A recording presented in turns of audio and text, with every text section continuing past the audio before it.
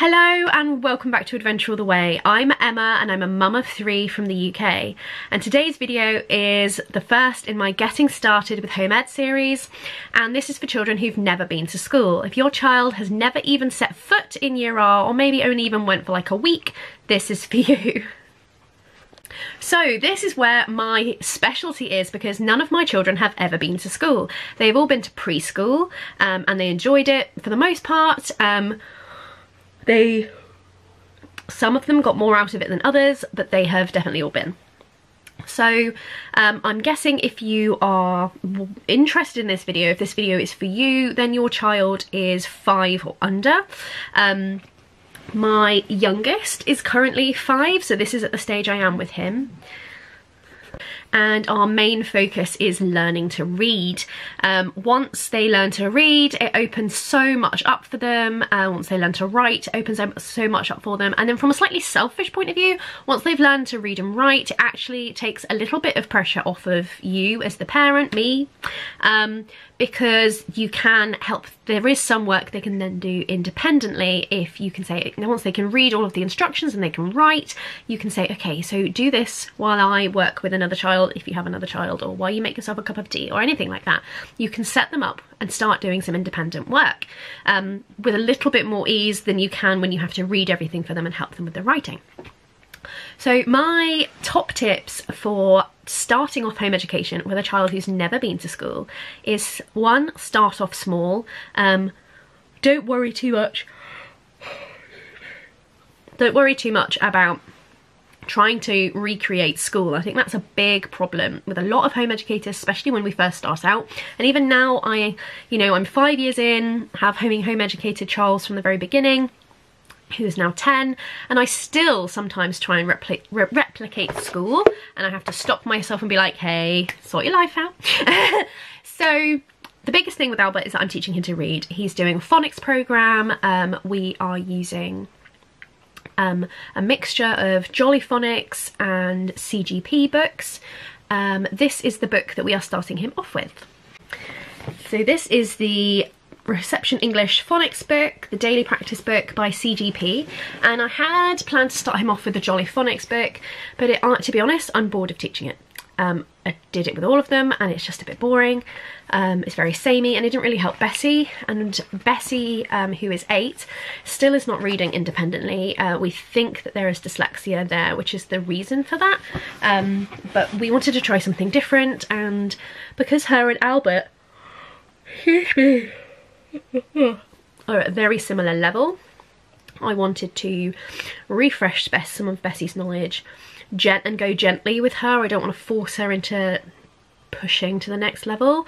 I want to just kind of gently make sure that there's no gaps and teach Albert it for the first time. So we're using this book program. There is this beautiful checklist at the beginning to keep an eye on. You've done, and you literally do 1 page a day for 5 days. Now these are essentially tests. They go alongside the targeted practice book. I may get that as well, but for now we're just using this, and it will work with Bessie in the sense of very similar to how the mental maths books that we use for Bessie and Charles, where they just do the mental maths test and then I pick out things, or not mental maths, not necessarily all mental maths, but then I pick out the things that they are struggling with. So time and fractions and multiplication and division, they're the big things. So I've then bought some smaller books that are just solely time, fractions and multiplication and division, that they can really like hone in on those skills. And I'll do the same for Bessie on this, but Albert will just be working through this, and I will probably get him I may get him the targeted practice book if I feel he needs it, but I think once he knows all of his sounds and he's getting there already, he knows quite a lot of them, so he'll be using that. I will also be using Reading Eggs, the Reading Eggs program. He used Junior Reading Eggs when he was little. It's aimed at like 2 to 6 year olds, and he used that quite a lot.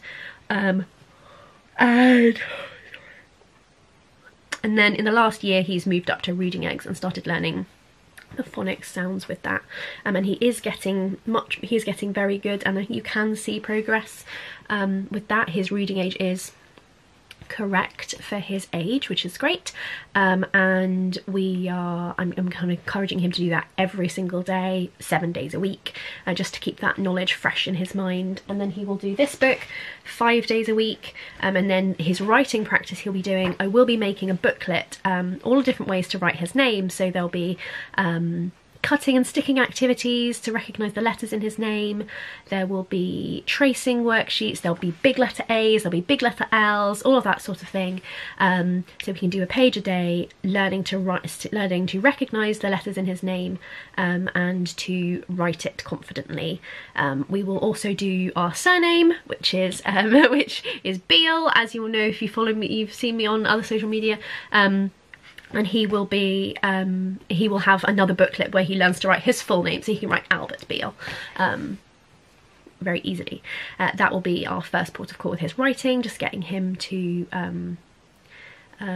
deal with those letters, because obviously all of the letters in our surname are also in his first name, so it's not like two different. Once he's learnt to write his full name, we'll then move on to practicing writing and doing handwriting, where he'll practice writing individual letters and things like that. So my next book that I will be using with him is daily practice book again, but maths. So this is just for Albert. Bessie will not be doing this one because Bessie is very advanced in maths. Where she lacks in English, she makes up for it in heaps in maths. There are concepts that she understands that Charles doesn't, so she's definitely oh, excuse me, very, very good.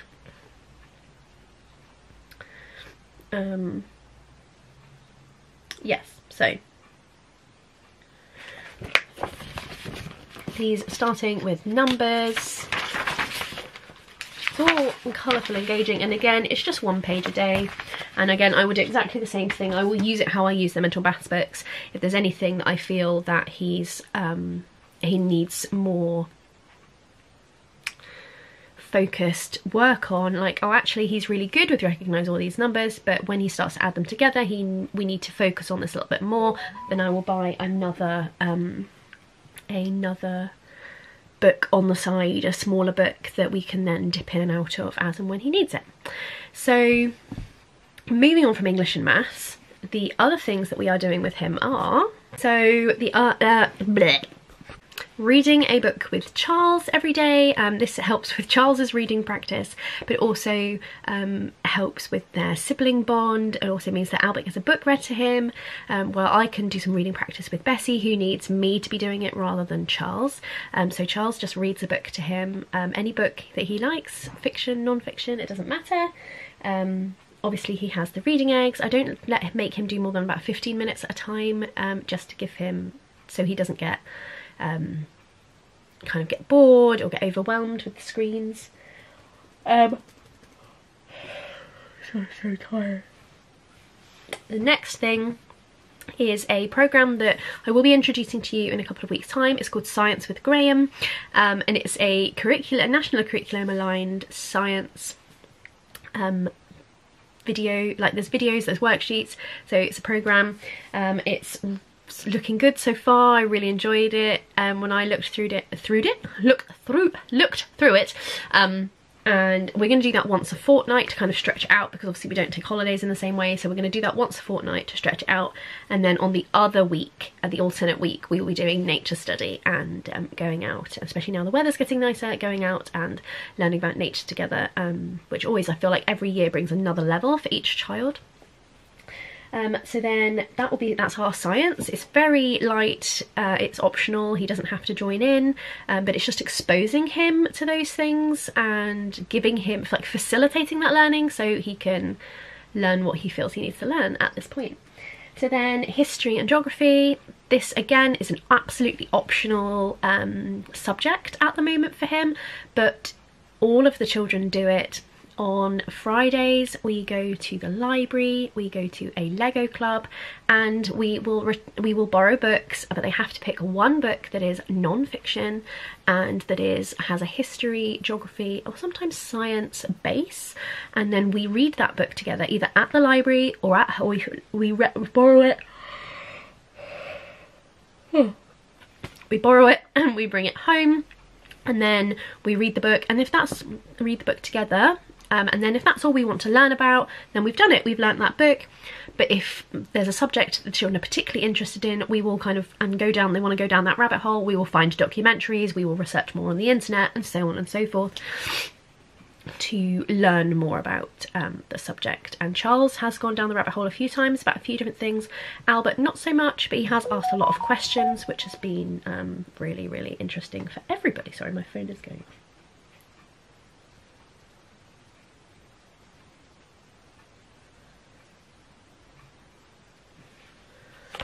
Sorry about that, I was getting messaged about a shed. Anyway, what were we talking about? Yes, so library books, and they then hope if they don't want to get a library book, they have to watch a non-fictional show, so not a cartoon or something like that, but like Bessie likes to watch Bake Off or Extreme Cake Makers or something like that, because she loves baking, or a cooking show, something like that. Like, I will encourage her to watch something like that. I won't make her, I'm not like, sit down, watch it. Don't do that. And then the boys watch something. So recently Albert watched something called Dancing Birds, because he really likes birds. And after I was like, what did you learn from the documentary? Which he calls a denture wenchie, which is amazing. You know, when kids have those little things that they say and they just think forever. Like, for example, we called hard-boiled eggs ding-ding eggs because of Albert. I'll explain the story another time. But now, whenever I want to watch a show, I'm like, oh, I was thinking of watching a denture wenchie. Anyway, yes, he watched, and he could tell me loads of things about these birds that dance for their partners. He was like, there's one that goes like this. These were its feathers. It was amazing. Anyway, and then he's also going to be cooking with me and Orphil on a Thursday lunchtime, depending if Phil's home or not. Probably not. At the moment we're doing pizzas, mini pizzas, like making mini pizzas on the Thursday lunchtimes, because Thursday evenings are very busy for us, so we have our main meal on a Thursday at lunchtime, and he really enjoyed making his pizza, and yeah, so that's what he's concentrating on at the moment. And obviously he has forest calls for 6 hour week, so that's how we're starting him off. It does feel like a lot, but actually a lot of it is just normal things that you would do with your child anyway. So there's a couple of workbooky things, but they're literally one page. Pardon me. The science is watching a video about science. The nature study is going for a walk and looking at stuff.